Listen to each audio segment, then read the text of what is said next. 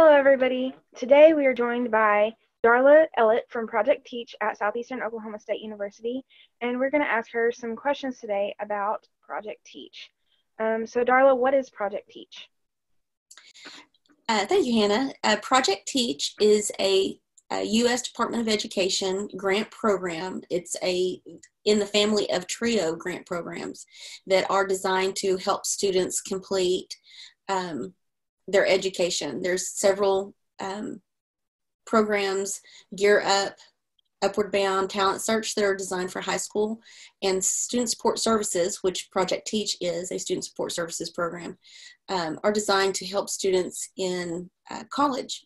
One of the things that our program, ours is considered a designated student support services program because we work exclusively with education majors. So some of the services that we provide are tutoring in general ed and some of the education major specific courses. We offer assistance with completing financial aid packets like the FAFSA, scholarship applications. We'll help with scholarship searches.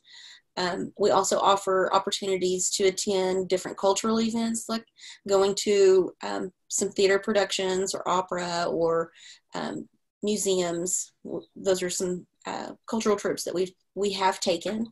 Another thing that we do is provide professional development opportunities for our students that are outside of the educational spectrum that are focused in your degree. So for instance, we took a group of students to the Ron Clark Academy in Atlanta, Georgia, and it was a pretty profound experience for those students. Some other things that are really specific to the teacher preparation portion of the student support services and Project Teach is there are teacher certification exams that you have to pass in order to progress through your degree plan, and we help students prepare for those things. Okay, how long have you worked with the program? Well, I have been working with Project Teach for 6 years. I have been in my official capacity currently as the director for 1.5 years. Okay. You worked with school-age children prior to working with Project Teach, correct? Yes, I worked for 22 years as a public school educator. The first portion of my experience was working at a high school, and I taught all subjects of mathematics and helped them organize and begin the AP Calculus program at that school district. The rest of my experience primarily has been at a middle school level and teaching mathematics. Okay. So do you have any tips for education majors or even current teachers, maybe for their classroom, or things they could do to maybe make their lives a little easier? I do. Really, I have primarily 2 tips. And the first one is just to be really flexible. I mean, just thinking about the current situation we're in with this COVID-19 epidemic is the teachers are still responsible for the education of their students, though they're not able to meet with them directly.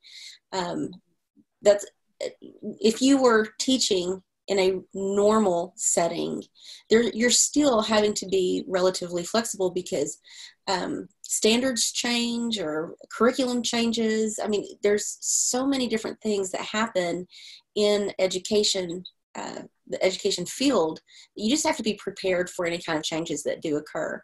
I've said several times, I think the second year I was teaching, I realized I had gotten a degree in roll with the punches. And that's because there's so much change that takes place, so many different things that happen in education. You have to be ready and flexible to be able to bend with those changes. The second thing is to have a sense of humor, because there's going to be times when students say the funniest things, and how you respond to that. I've seen teachers get mad because a student was being comical in a class, and it was just that student's nature. And I've seen other teachers take that same type of situation and use it as a learning experience in the spirit of the comedy. So just have a sense of humor. And Here we go. This is Project Teach's Facebook page, everyone.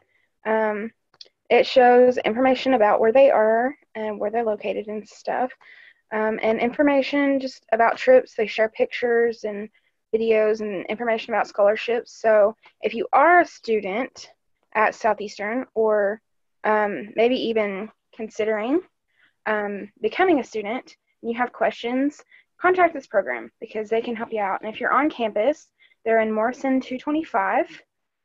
So, Darla, thank you for being on with me today. Well, thank you. I appreciate it. You're welcome. And everybody, I'll have their Facebook page linked in the description down below. And if you're new to my channel, like and subscribe, and I'll see you next week.